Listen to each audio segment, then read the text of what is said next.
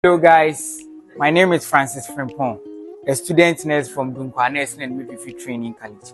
I'm here to demonstrate to you a procedure for checking the vital signs of a patient using the aneroid sphygmomanometer or the non-digital sphygmomanometer. And these are the requirements. You need a tray with your drip in it nicely, and then you also need 2 gallipots, one containing cold water, the other one containing dry cotton wool swab. You also need a breast watch, which you will use to be checking your time for the pulse, the respiration, and then the temperature. You also need your mercury in glass thermometer for checking the temperature of the patient. Also, you need a receiver for your used cotton. And then you also need a pen and paper for documentation of the parameters. Also, you need your hand sanitizer, which you'll be using in between the procedure when you get into contact with the patient. Again, you need your sphygmomanometer, and then as well, you need your stethoscope. Good morning, Sister Afia. Please, how are you doing this morning? I'm also fine. My name is Francis Frimpong. I'm a student nurse from Dunkwa Nursing and Midwifery Training College.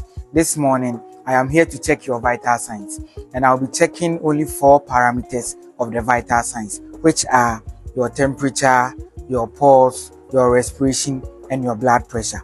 The reason for checking these parameters are that it will help us, the nurses, know the appropriate measures to take regarding your health status, whether you are improving or declining. To begin with, I'll first clean your armpit with a dry cotton wool swab so that the wetness in your armpit will not have effect on the temperature readings. Afterwards, I'll check your pulse rate on your radial artery as well as your respiration cycle in a minute respectively. Lastly, I'll be checking your blood pressure using the BP apparatus, and I'll be applying the pressure cuff on your brachium or upper arm. One thing is that the application of the pressure will make you uncomfortable a bit, but I promise to do so in a jiffy. Please, may I have your permission to proceed? Thank you. Just like I told you, I've come with my items. I'm about starting to check your vitals, but I would like to know if you will want to sit or you would like to lie down in bed before I start. You would sit. Thank you. From here, the nurse assists patient to assume a comfortable position for the vital signs to be checked. After that, he washes his hands under running water with soap before starting. He takes his mercury in glass thermometer and dips it into the cold water for the mercury to submerge.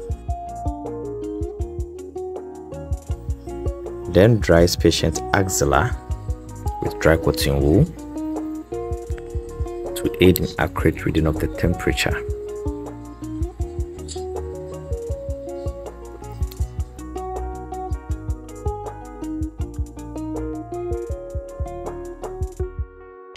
He cleans the thermometer from the bulb to the stem and take an eye reading to make sure that the mercury has fallen below 35 degrees Celsius before inserting into the axilla.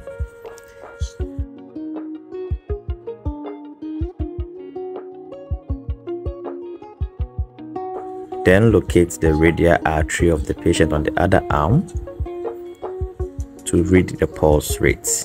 In reading the pulse rate, the nurse knows 3 things: the rate, the volume, and the rhythm of the patient.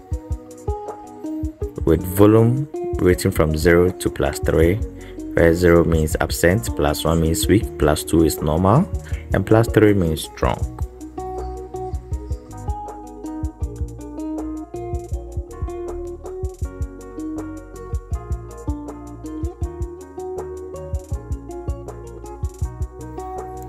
After checking the pulse rate for a minute, he continues to check the respiratory rate of patients by still placing the hands on the radial artery of patients and note the readings for another 1 minute.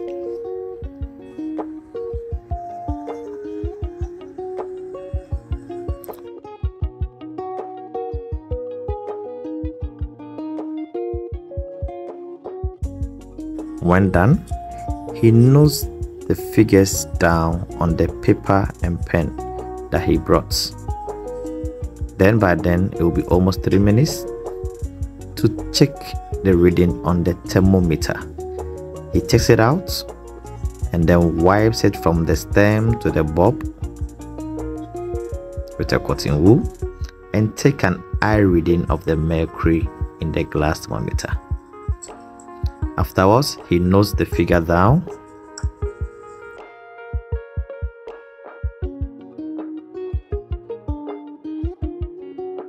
and sanitizes his hands before taking the blood pressure readings.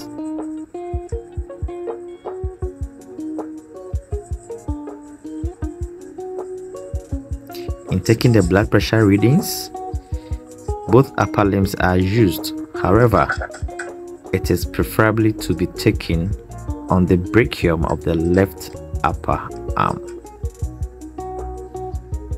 Reason can be asked later. In taking the blood pressure reading, the nurse wound the cuff of the sphygmomanometer around the brachium of the left arm of the patient, then starts to inflate pressure whilst placing the fingers on the brachial artery. Here, the brachial artery is being used in checking blood pressure. Frequently, many nurses use the radial artery, but it is preferably to assess it with the brachial artery since it's closer to feel it easily.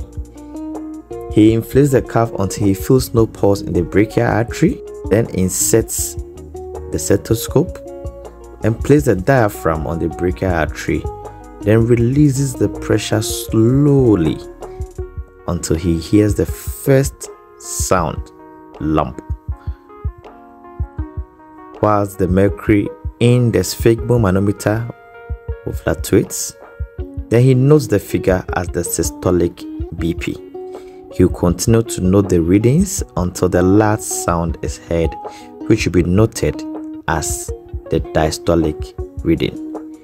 He will then uncuff patient, neatly reassemble his apparatus, and note the figures down.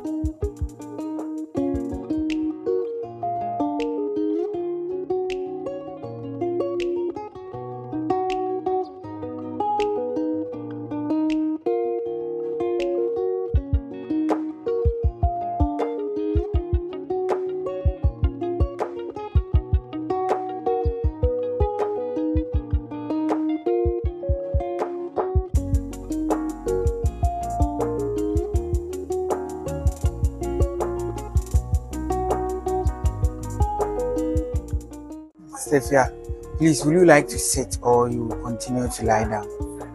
I prefer sitting. You prefer sitting? Alright, okay. Thank you for your cooperation. I'm really grateful.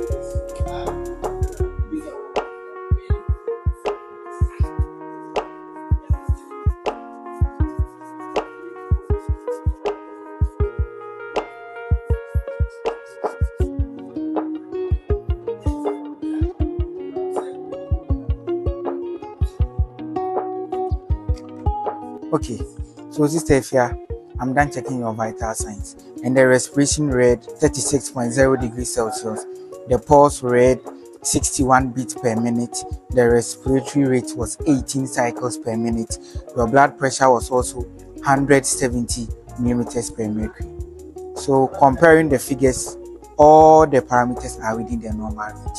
So I'll urge you to continue taking your medications and then continue resting in bed. Everything will be fine and you will be discharged soon. Thank you.